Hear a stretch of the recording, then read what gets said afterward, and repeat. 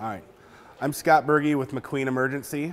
I cover the states of North Dakota and Northwest Minnesota, representing MacQueen Emergency in Pierce. What we have here today is a custom pumper for the Watford City Fire Department. One thing that's really exciting about this build is this is replacing a 22-year-old Pierce that was purchased by the Watford City Fire Department, and this is really exciting for them because this is their first custom pumper.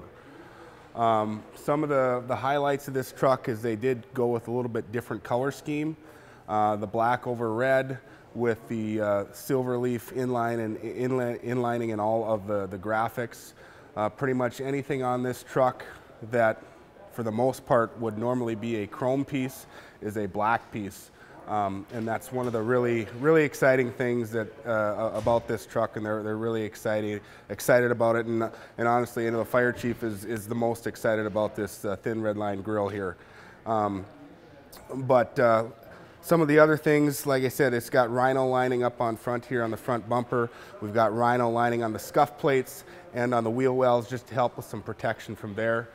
The truck is equipped with the HAAS alert system, so anyone using the Waze app or anything like that, they'll be alerted, or any other trucks that'll have it will be alerted when this truck is en route to an emergency situation.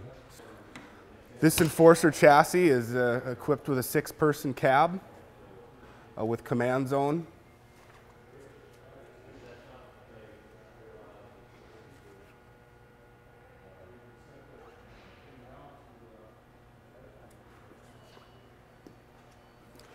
Coming into the crew cab as well here, so there'll be plenty of room for the firemen to be riding around en route to the whatever call that they're going on.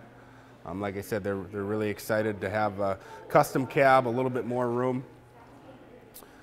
make it a little more ergonomic for the firemen. Coming over to the pump panel, Watford City is in the heart of the oil country out in North Dakota. So there's a variety of different calls that this truck might be going on.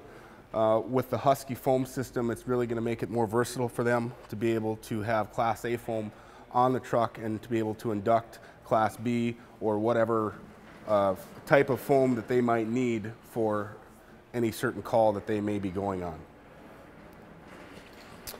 Coming back to the compartmentation, customer went with roll-up doors with an assortment of different compartment configurations with tool boards on each side to hold all their tools, and adjustable shelving and pull-out shelves.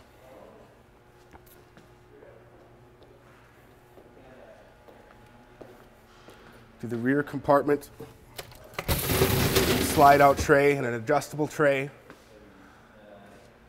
One of the things the customer is really excited about with this truck is the black and red chevrons as well.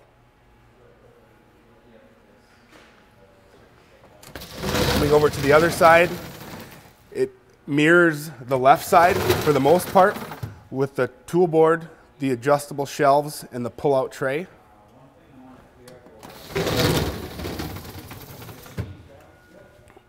With air bottle compartments on each side as well for spare air bottles.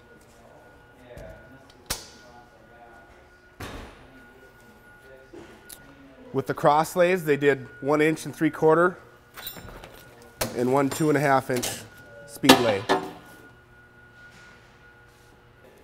One of the things that the customer decided to do that was a little different with this truck is add some blue lighting to their warning light package. So they've got blue lighting on the officer side, red lighting on the driver's side.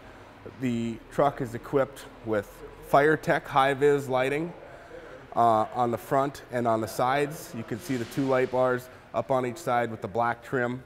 And one thing that's really cool about this high-vis brow light, it's got the clearance lights integrated right into the light bar, along with a progressive switch, so you can control the intensity of that switch as needed for the nature of the call.